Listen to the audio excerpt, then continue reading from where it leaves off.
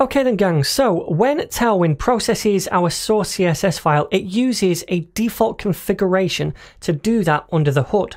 Now this configuration dictates the values of properties controlled by different classes that we use in our HTML. For example, it would say that the text-sm class would give a font size of 0.875 rems, or text XL would be a font size of 1.25 rems. It would also say things like the color red-500 should be a specific hex code, etc. So we can also create our own Tailwind config file to either extend those rules or to add extra classes for colors or fonts or spacing or anything else, or to change the current ones as well. So let's try creating a Tailwind config file to do this. So then to do this, I'm going to head back over here and open up a terminal. Now I need to open up a new terminal because this one is currently running the live server. So let me click on this plus icon to do that. Now to create a Tailwind config file, we need to say npx tailwind css init. Now I'm going to pass through an extra flag as well. So _ full, and what this extra flag does is create us a config file with all of the default values that Tailwind uses under the hood included in it. Now I'm doing that so we can see them all to begin with. So let me press enter to do this, and we'll notice now this tailwind.config.js file right here. Now when we use a Tailwind config, it must be named in this exact way, otherwise Tailwind won't use it. So if we click on that, we can see this giant object which is being exported, and inside it, it contains all of the different values for our classes. So inside this theme object, if we scroll down, we see a colors property, and you can see the different colors that we have. So we have grey here, and if we use a class inside our HTML which says text-gray-300 for example, then Tailwind will know to apply this hex code. Alright, so right here we're setting all of the different values for the different color strengths. The same for red, orange, yellow, green, all the different colors in Tailwind. We also have these values for spacing, so we can see 2 is 0.5 rem, 6 is 1.5 rem, etc. So when we say, for example, p-2, it knows to apply a padding of 0.5 rems, right? Now, if we scroll down a bit more, we should come to the fonts down here, the font families, the font size, we've seen these. So when we say text-sm, it knows to use this font size, text-xl, this font size, etc. So if we wanted to, we could change these values right here, and then if we were to use that class, it would change how it looks dependent on the value that we pass through here. Because when we then use Tailwind to process our CSS, it will look for the values and match them up, okay? So if we wanted to, we could also add new properties. So say I want a mammoth font size, for example, I could say, okay, let's have mammoth equal to something like 8 rems, all right? So if I save this now, the first thing I need to do is reprocess our source styles.css, because previously when we processed it, it was doing that according to the default styles which didn't have this in. Now, if I want to use this in my index.html file, I need to reprocess the styles based on this new config. Now, I don't need to do anything special. Tailwind is automatically going to look for this config file when it processes it. Now, it doesn't matter that there wasn't one there before. We never used to have this config file. When we don't have one, it just uses all of these default styles under the hood without this file even being there. But now we have one, it's going to look for it, and it's going to apply all of these different values, including our new one. So let me now process this by saying npm run build-css. Remember, that was inside our package.json file right here. So this is how Tailwind runs through our CSS and processes it into the new one. So let's do that. And once we've done that, we should be able to go to our index file, and now we should be able to use that new text size. So I could say, for example, text-mammoth now, mammoth, and it will be huge. So save that, and let's come over here, and now we can see this huge text. So that's how we extend these different values inside the config file.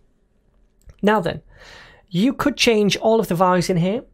and you could add new values in here, and that is going to alter how our designs look, right? But I wouldn't recommend changing values inside the default config setup.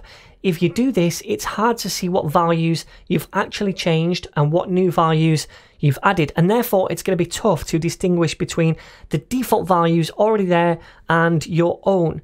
So instead, we should create a blank config file to extend the default rules, and that way we're not altering the core values, and it's easier to see which extra values we've added ourselves as well. So what I'm going to do is actually rename this over here to Tailwind-default. You can call it what you want, it doesn't matter, just rename it to something else.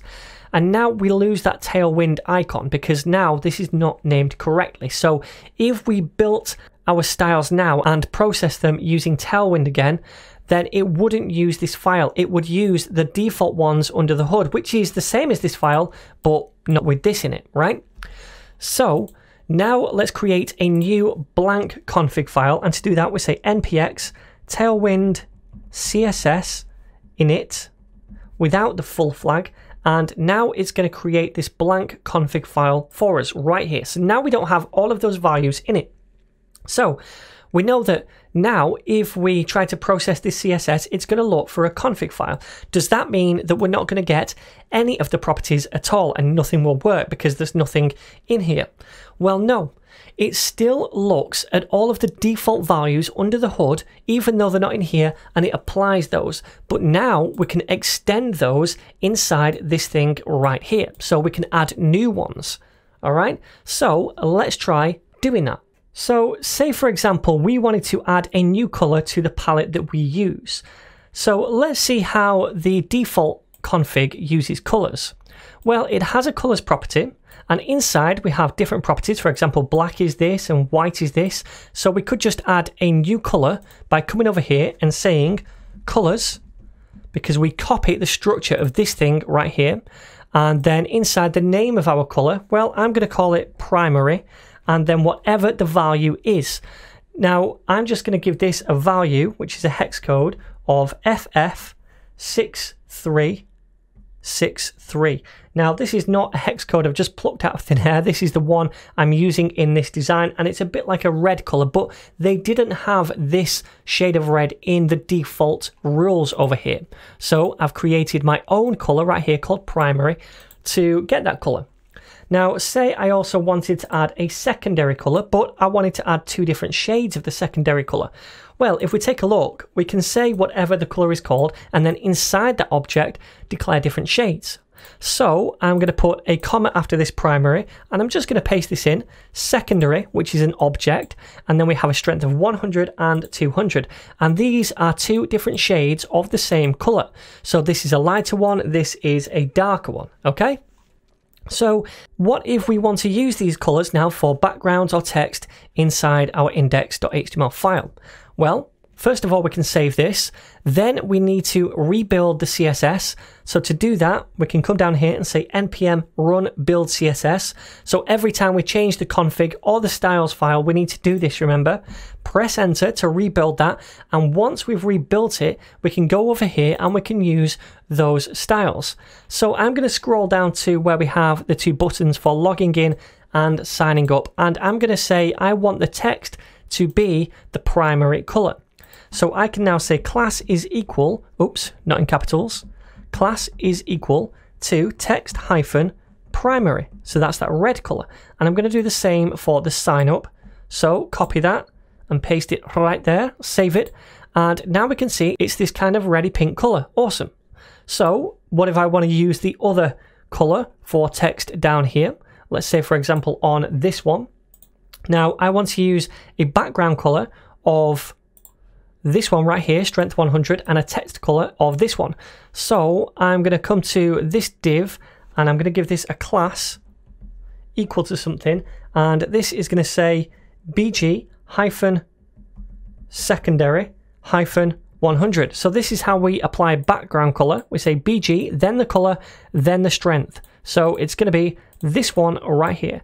Now for the text color, I want it to be the other. So text hyphen secondary hyphen 200. Save that, and if we come to the bottom, we should see that down here. Awesome. So my friends, that's how we can use this config file to extend the theme that Tailwind uses to add different classes with different values. Now, there's one more thing I want to show you, and that is actually a package I've got installed for Tailwind. It's called Tailwind CSS IntelliSense. Now, it's actually not installed, so I'm just going to do that right here by clicking install, and then you might have to restart VS Code. So I'm just going to close it, and then I'm going to open it up again for this to take effect. And now, when we come into the place where we add different classes, if we start to add a new class, then we can see everything that Tailwind provides us with, all the different classes available to us. So if I say, for example, text hyphen, we can see all of these different things right here. So it's just a nice bit of IntelliSense.